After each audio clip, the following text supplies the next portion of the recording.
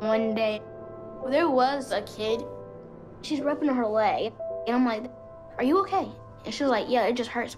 I'm like, what hurts?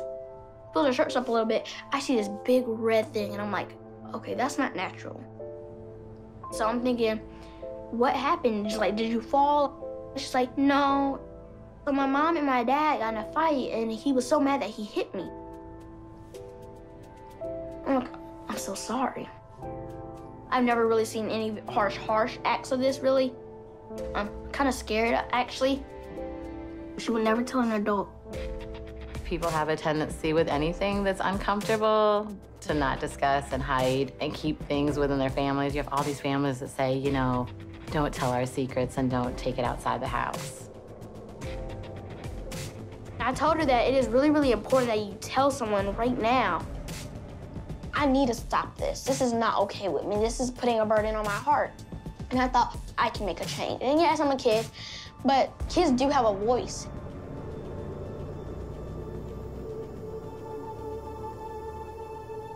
He came home the next day and said, she told me that she told someone, and I know she's gonna get help.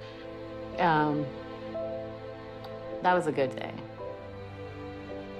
That was a good day. Even if one little girl gets help, that's something.